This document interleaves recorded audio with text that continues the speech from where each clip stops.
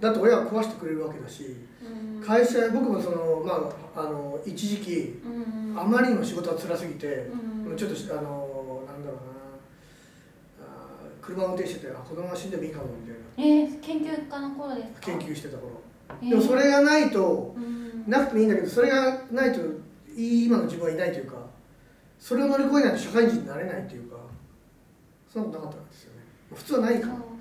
そういうのじゃなくてもう嫌だみたいな何かがあってはありますけど、なんか結構社会人って辛いと思うんだよな。でも死にたいとかそういうのはない。ああ、そう。なんかそれってちょっと行き過ぎちゃった。死にげんに気もするし。いや、それ思うでしょ。でも死にたい時って、逃げてダメですかと思っちゃいますよね。ダメですよ。なんで？いや思うだけならいいですけど、なんか困ることを考えてないじゃないですか。困ること誰かが？そう。いや、そんな余裕ないって。そうないからそう思うんだと思うけど、なんか思うんですよ。その電車の飛び込む人だって。いるね。そう、もうすごいみんな迷惑すごいするじゃないですか。するよね。なんかすごいいろいろあとなんかだって死にたいと思った時に電車が来たら飛び込みたくなるでしょ。分かんない。それはだって衝動的に。分かんない。それはそこになったことないから怖いじゃないですか。僕はその飛び込みたいことないけど。ないですよね。ないけど、でも気持ちわかるんだよね。例えば死にたいと思った時に引き出しに銃があったら撃つもんね。ああ、痛そうじゃないから？痛そうじゃないからっていうか、手元にそれができるものがあるっていう。で、松井和代さんとかも腹が立った時に YouTube があったらアップしますよね。でも松井さんはなんか結構戦略な感じがすごいなんか、でもそれが例えば、編集者に行って交渉をして、OK が出たら記事になるとかだったら面倒くさいじゃん。でも全部自分でできる。なんかハードルが低くなってるじゃん。で、電車に飛び込むのもハードルが低いんですよ。死ぬまでの。そう。それを置いといてとにかく現状維持バイアスっていうのがあって、人はその今を維持したがるらしいんですよ。今を変えたくないっていうか。で、親が食べさせてくれる。で、社会は厳しいとなると働かなくちゃいけないけど、多分明日も親が食べさせてくれるっていうふうになってくると、だんだんそのなんていうかな、引き伸ばしていっちゃう。昔で言う言葉で言うモラトリアムになっちゃうんですよ。だからこの引きこもりは病的かもしれないけど、明日変える必要がないものって変えないんだよなっていう。だからその結婚する時期も引き延ばしていくし、男性も女性も婚期を遅れていくわけですよ。あと恋人と別れないと次に行けないのに恋人と別れないんですよ。っていうのは人間の性質だなっていうのが、この今週の引きこもり高齢化が進むっていうのは、そりゃそうだろうと。だって変える必要親が壊せられるんだもんっていう。ちなみにその引きこもりについての本もいくつか読んだことがあって、アメリカとかはあんまり引きこもりがないらしいんですよ。でも一方で問題があって、子供を全部追い出すんですよね、アメリカは。日本とか韓国とかは儒教の国なんで、親を孝行するとかいう発想があって、親と子供って一緒に住むっていうのは基本的にその OK というか喜ばしいことらしいんですよ。で、子供が親を孝行して親は子供と一緒に住むみたいな儒教的な。でもアメリカとかは自立らしくて、その本にあるのね。だから子供を追い出すんですよ。でも年取ったらまた子供を連れて戻ってきたりするんですよ。なんかおじいちゃんの、話の顔からやめてくる。それでただしその本に書いてあったのは、引きこもりはアメリカにはいないけどギャングがいっぱい生まれちゃうっていう。逆に食べていくために何かしちゃったり、あと麻薬にはまっちゃったりとか。だから引きこもりは、問題なんだけど、そういう麻薬ギャングとかそういうなんか施設に行っちゃうようなやばい人たちみたいなのを作らなくても済ましてると書いてあって。確かに引きこもれる場所があるってことですよね。だからそれは大きな犯罪をなくしてもいるかもっていう。確かにそうなの。でもだからこの間の人引きこもりなのに刺しちゃった。だからそれは相当珍しいんじゃない？ねえ。親が無茶したのかもね。分かんないですよね。分かんないけど、無理やり出そうとしちゃう。理由ないみたいな感じで誰でもよかったみたいに言ってるんですって。それは僕前も言ったけど、それ警察が言うんだろうね。一応言ったと思う。それはあるかもしれないけど、いつもむしゃくしゃしていた誰でもよかったって一回流行ったよね、その言葉。そうです。どのニュース見てもむしゃくしゃしていた誰でもよかった。多分警察がこの1番がむしゃくしゃしてた誰でもよかった、2番が、なんか身内に腹が立ったどれとか言って、じゃあ1番で、じゃあむしゃくしゃしてたから誰でもよかったねみたいな。わかんない。でもそういうちょっと誘導的なのはなんかこれっていうのを吐かない限りなんかそういうむしゃくしゃって片付けられそうですよね。あとこのむしゃくしゃしてた誰でもよかったにすると、まあ、裁判になった時に、計画性がないとかなってちょっと軽くなるんですよとか言われて、ああそうですねみたいな、じゃあそれお願いしますかもしれないね。わかんないけど、まあだからわかんない、ニュースになる時の、まあ、それ置いといて、3人の人がその死にたいみたいに言ったら時は博士はなんて声かけてあげるんですか？まあ生きてても意味ないんじゃないかなって。そう本当。そうでも本当は生きてても意味ないんですよね。意味なんかないんですよ。意味っていうか別に意味があるから生きるわけでもない、なんかそもそも意味なんか求めなくていいっていうのがあるんですよ。そうですよね。だって生きてる意味なんかないんで、本当はないんです。勝手に人間が意味を持ちたがるだけで。でも人って、なんか誰かの役に立ちたいっていうのは本能的に持ってるんですよ。だから例えば、まあ、NPO とかね、あと近所の子どもたちに勉強教えるとか、なんか役立てば変わってくる。進めるんですか？そういうこと。進める。だからつまりなんかでもそうなのか。誰にも役立ってないと思ってるのが辛いんじゃないのかなと。だから子供とかも、まあ、その一つの例しかなくて、子供のために私はいるっていうのが嬉しいんでしょうね。一つの快感として。でも別に子供である必要はないと。地域社会でも何でもいいから。というのも僕の知り合いで40代50代ぐらいの独身の女性で、の結構多くが NPO とか立ち上げたりとか、そういうものに参加したりしてるんですよ。多分その人たちはお金もめちゃめちゃあって、しょっちゅう海外旅行とかなんかいろんなとこ行ってるような人たちなんだけど、多分それつまんないんでしょうね。飽きてくるというか、だから社会に役立つことをしたくなっちゃうんでしょうね。多分そこで、こう家族を作るの代替ができるというか。一番の人とかって好きな人とかもいないんですか？一番の人は好きな人は結婚が8割でっていう人。いるんですか？いるけどうまくいってない。なんか好きな人がいるとなんかキラキラしてる人いますよね。生きる、別に相手にされてるとか関係なく、ただ憧れてるだけでもその人は好きな人にはいるけど、まず手に入らないんですよ。別に向こうも独身なんですけどね。独身でもですか？だから手に入りそうで入らない距離じゃなくて手に入らないと思ってるんで、それをなんか見えないというか、それにすがれないというか。それを縮めるでの生きるあれにするのもダメなんですか？もう全然ダメと思っちゃってるっていう。これまでもずっとそういうことを繰り返しあったんでしょうね。そういうのもある理由かもしれないです。確かに恋愛にハマったりとか、誰かとうまくいきそうになったらそういうの吹っ飛ぶかもね。吹っ飛ぶ出ません？なんか恋愛してる人って吹っ飛ぶ出ません？吹っ飛んでるなって思う。他のことなんか全然おろそかになって、それはそうだね。恋愛するみんなそこだけみたいな。それはそれでいいよね。そういい、羨ましいなと思う。20代後半以降でそれでハマっちゃうとやばい場合もあるけどね。次いきますか。はい。質問コーナー。はい。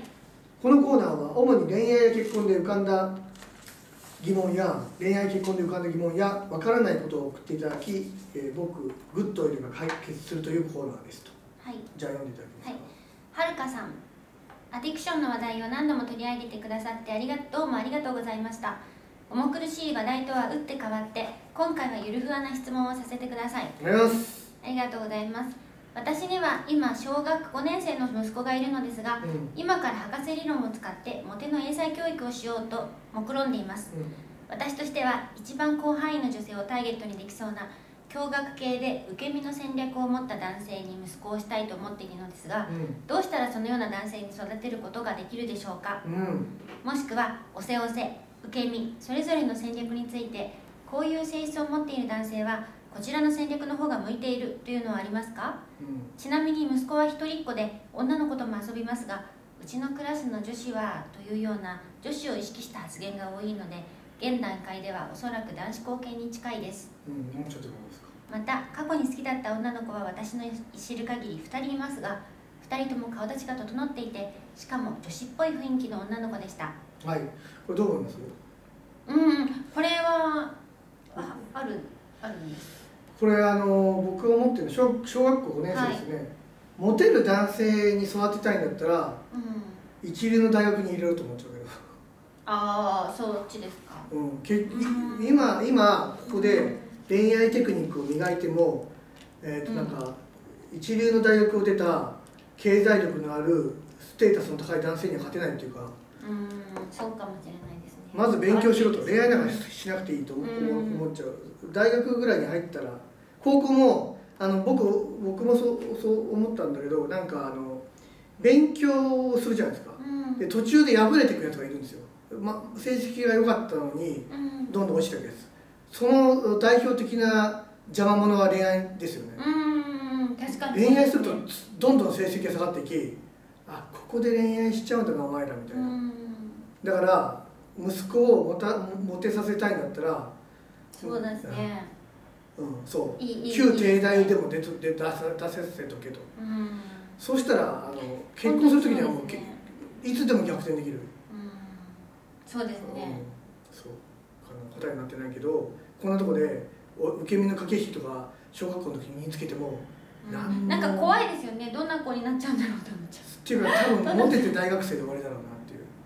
大学まで行けないかもしれないけど、それらを身につけた上でとか無理だし。でもそういうのを教える人になれるかな、逆に。やっぱりね、エキスパート。トマ・ピケティって知ってます？知らない。トマ・ピケティってフランスの経済学者で、富の資本とかいう本がめちゃくちゃ売れたんですよ。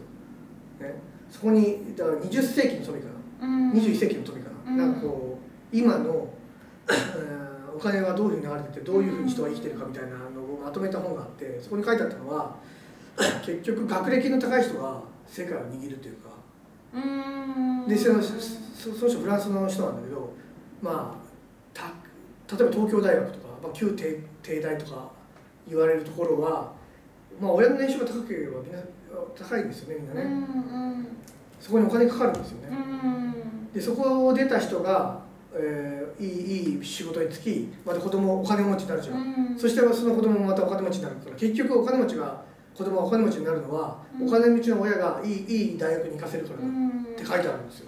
でもそうなのかもしれないです。そのいい大学に行くと、その大学が高かったりするじゃないですか。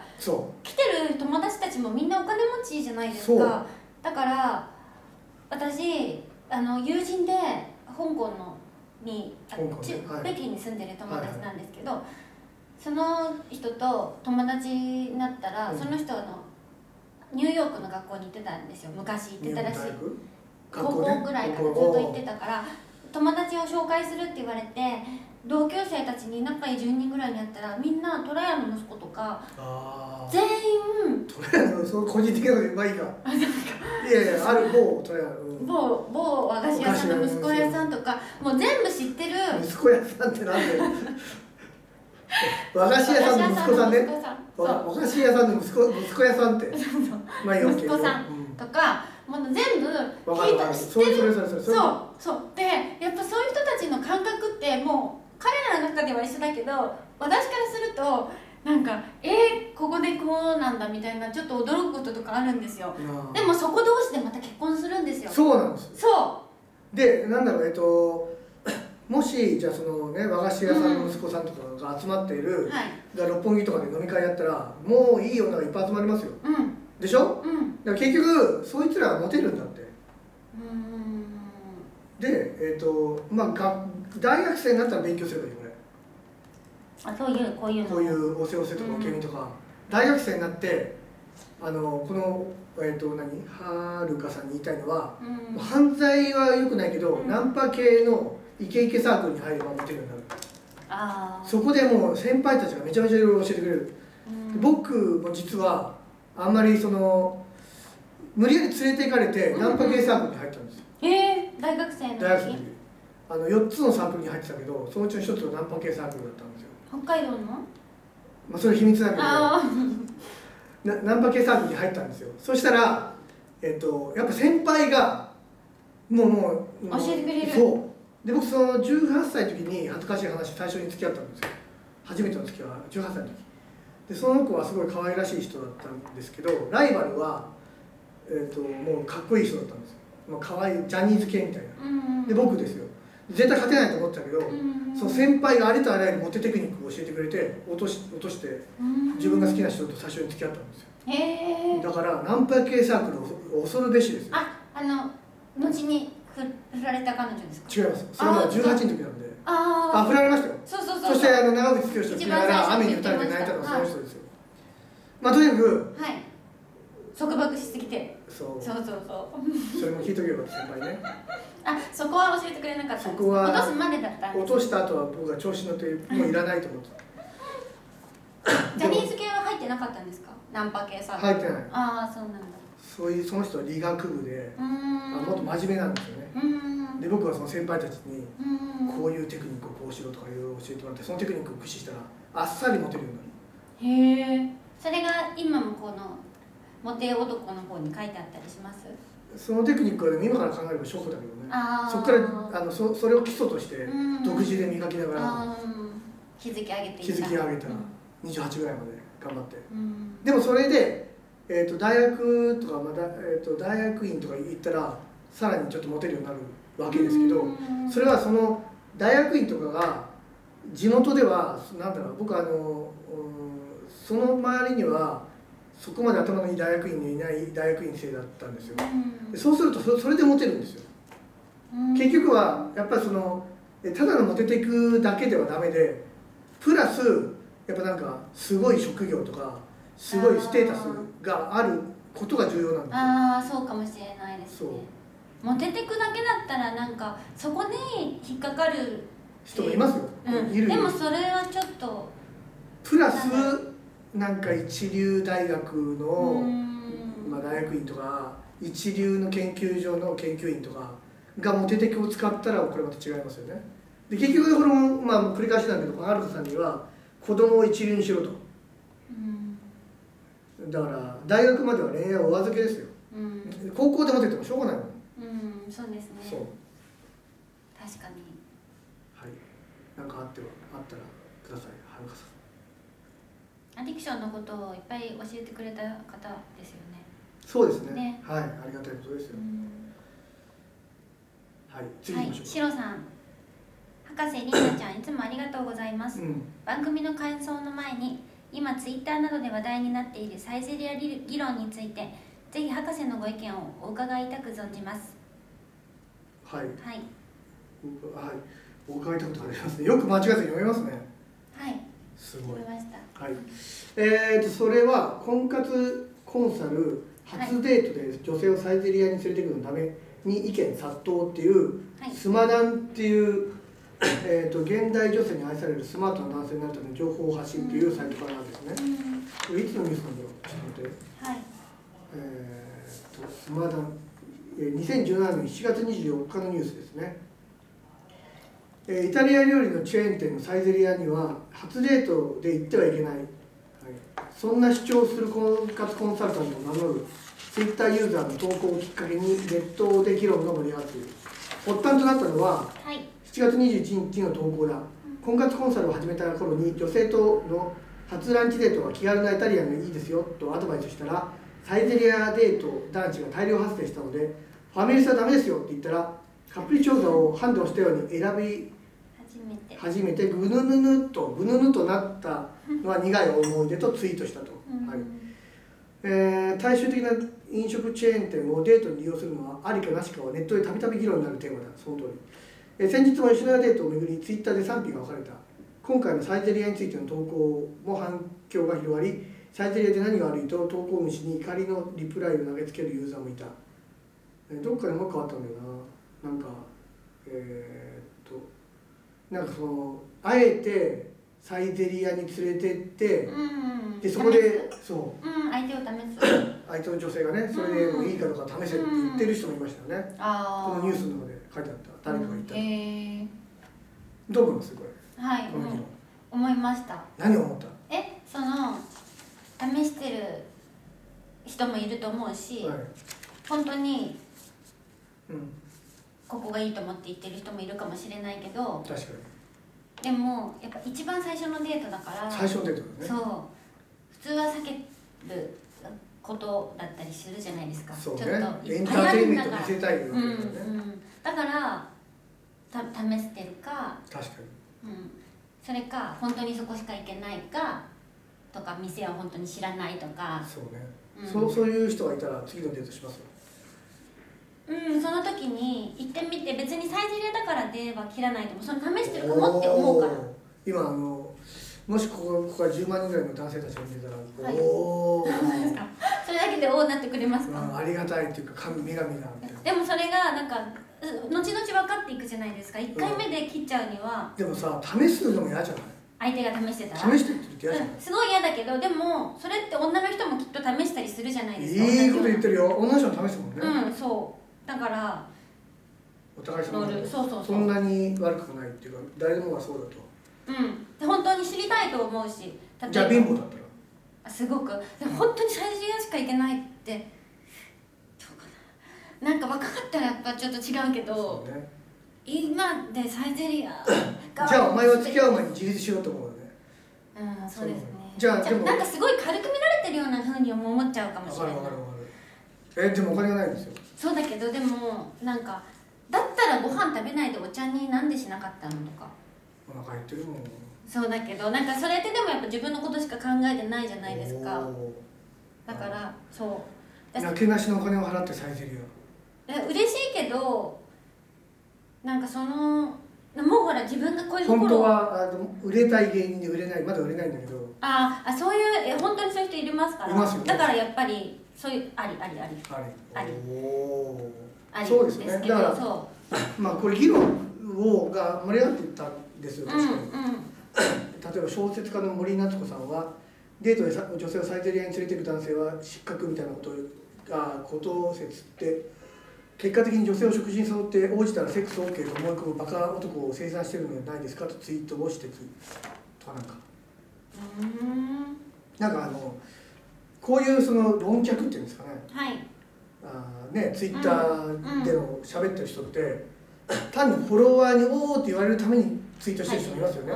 森さんは絶対違いますけど、だからなんだろう、議論するために議論してる人もいますよね。でも多分愛さんの考えが一番正しくて、ただ自分が見極めればいいだけの話ですよね。彼が悪いとか男尊女子とか全然どうでもよくて、自分はこの人と付き合うかどうかだけですもんね。そう、確かに私を試しているか、非セックス至上主義って言って全然気にしてない人か、貧乏な人か、全く女性慣れしてない人もそういうところ連れてっちゃうこともあるだろうね。あと私にお金をかけるほどのテンションがないみたいな。でその一番最後だったらもう別に嫌だじゃないですか。嫌ですね。でもそれが超かっこよくて、あるじゃん、それこそ本当にまず好きになっちゃう人いるじゃん。女の人の方が男が女の人が男性をすごい好きになっちゃってるんです。その人がサイゼリヤだったら行っちゃいますよね。行っちゃいます。でその人はお金かけるほどのテンションを感じてない。そこでだからお金ないわけじゃないんですよね、その人は。そしたらどうやって、むしろ一人だったら美味しいとこ行く。ちょっと性格悪い。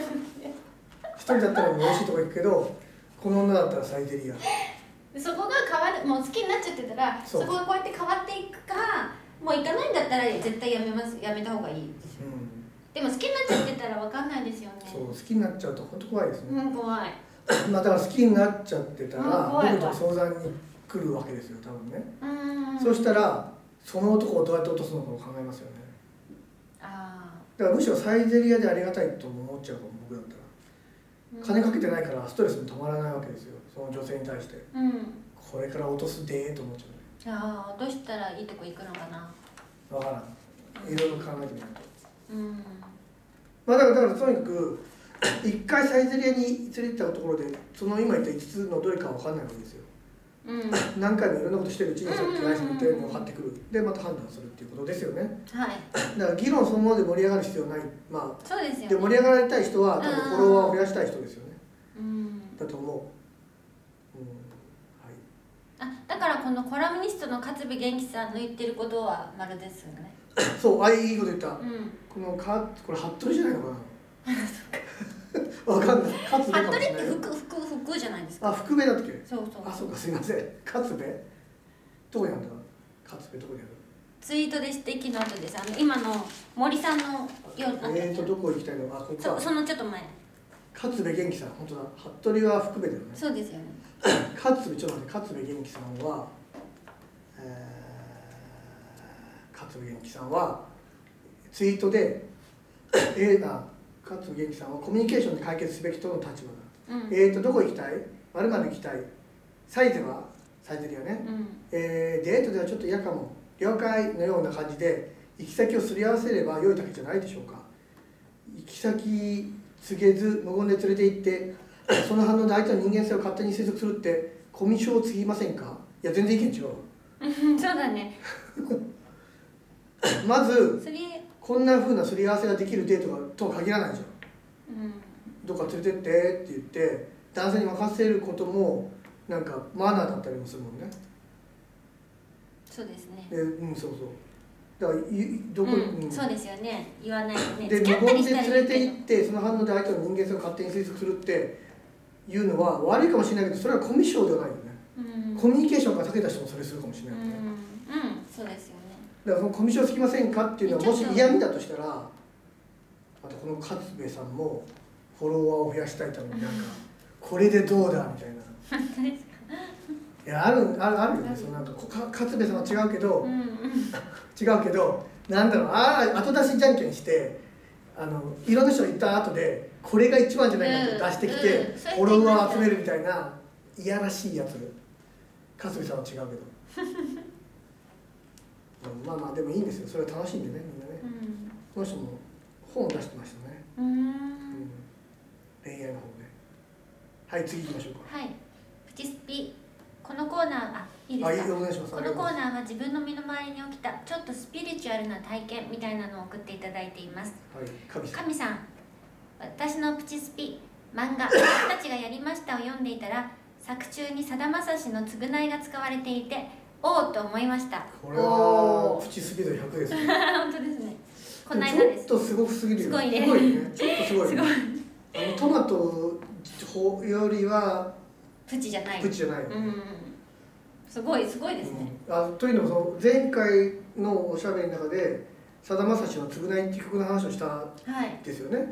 で多分それを聞いていた神さんが、漫画を読んでいたらその中にさだまさしの償いが使われていたと。これすごいよね。